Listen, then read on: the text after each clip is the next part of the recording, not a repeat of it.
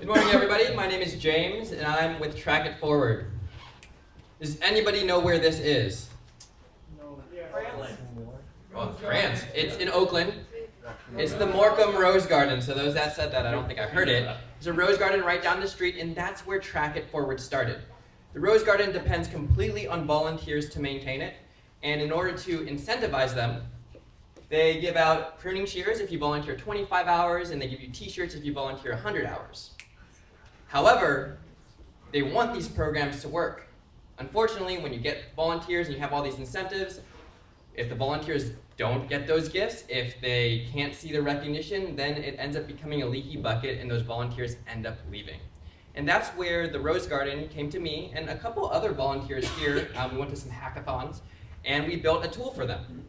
It's called TrackItForward, and it basically allows volunteers to track their own hours. And they can see their own progress of if they're achieving those goals or not, so they can keep the organization accountable of getting their actual gifts that they've been promised. And there's also leaderboards as well, so they get instant recognition.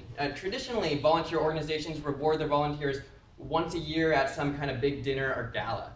However, with TrackItForward, they can see it at any time of who's the best volunteer in the last week, the last month, or the last year at any given point.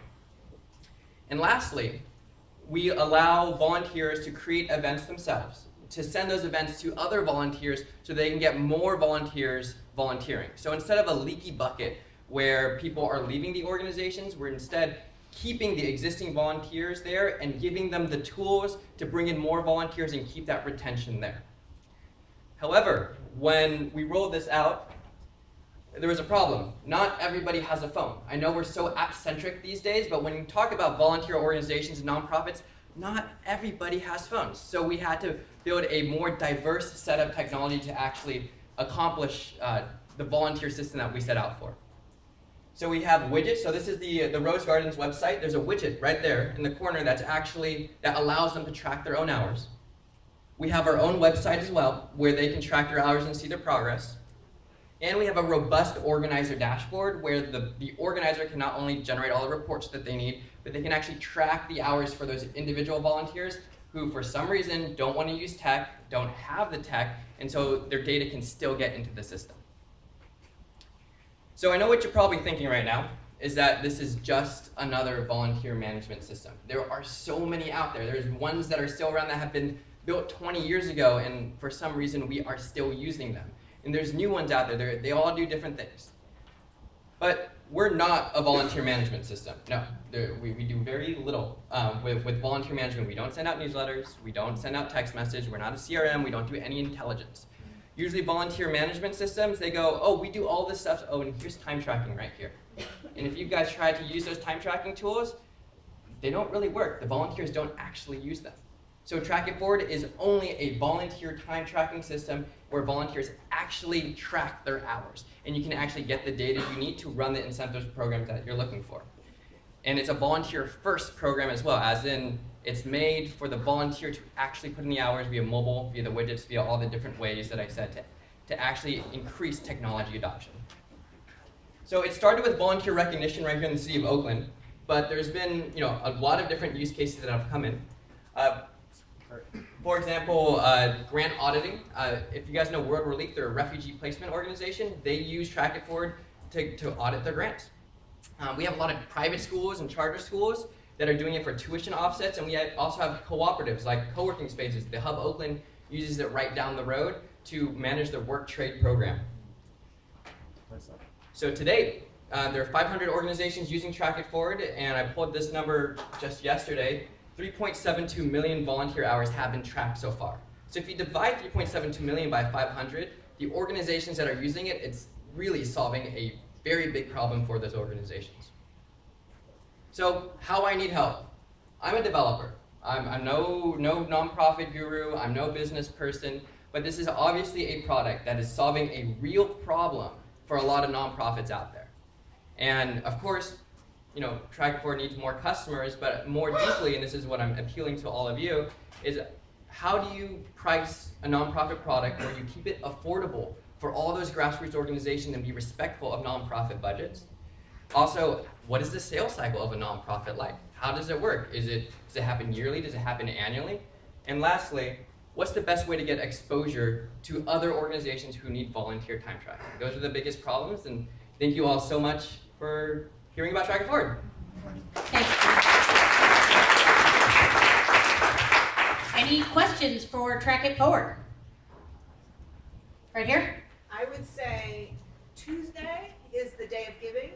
East Bay Gives, hashtag for, you know, all kinds of nonprofits. I would just Google bomb the heck out of your app in Monday, Tuesday, Wednesday next week with that hashtag. All right, sounds good. Thank you. Back there? Can you tie it in with other systems like Salesforce for reporting purposes? Let me just repeat the question. So the question was, can we tie it in with Salesforce or other systems? Yeah, Salesforce has this volunteer product that they've spun off, or I think they kind of shut it down and restarted. Unfortunately, all the nonprofits that are using us leave Salesforce because they don't want to use Salesforce because it's so clunky. Nobody actually uses those tools. But in terms of tying it in, it's a good suggestion. That might be a revenue opportunity. Okay. Thank you. Other questions or comments out there? Anybody else have answers to his questions? I was just curious to hear more about your thoughts about pricing. You asked questions about it, but I wondered what you considered in terms of trying to make that decision. So the question was about his thoughts about pricing. Yeah, so the pricing right now, as it exists right now, if you go on the website, it's free for organizations under 50 volunteers. So for a lot of those nonprofit or grassroots organizations, but as you scale up to like 100 volunteers, 200 volunteers, we talk about $15 a month, $20 a month, and it goes up from there. And right now, after it hits the 1,000 mark, you have more than 1,000 volunteers, that's where you get into, I'd say, custom pricing, which is based off of the needs of that organization. Right over there. Maybe you could tie in your payment with how much additional hours the organization is getting after using the system, and so that you know, say before and after the system, you get 1,000 more hours, and you price it for percentage of that additional hours. Yeah. Good suggestion. Thank you. So nonprofits, if you have a volunteer, 501c3s are required to track in-kind donations and volunteer hours as sort of a give back to the organization. So I wonder if there's some opportunities to say we have saved or provided $5 million in in-kind donation and volunteer hours. I think if you say that to a nonprofit, to say we're saving you money, and actually that in-kind donation money is booked in the accounting system as a non-cash revenue. It's basically zeroes out to talk accounting geek talk. But basically, if you tell a nonprofit, we are going to help you with your in-kind donation tracking and your compliance, because to comply with 501c3 rules, you also have to track and be transparent and report on your in-kind donation. So that would be music to a CFO's ears. I think that's... Yeah, let's go into that a little bit later. Potential. Thank you. Yeah. His name is Sergio. Sergio. Cool. Not a CFO, but I know some. Great. Thank you very much for joining us, and James will be here later. Thank you.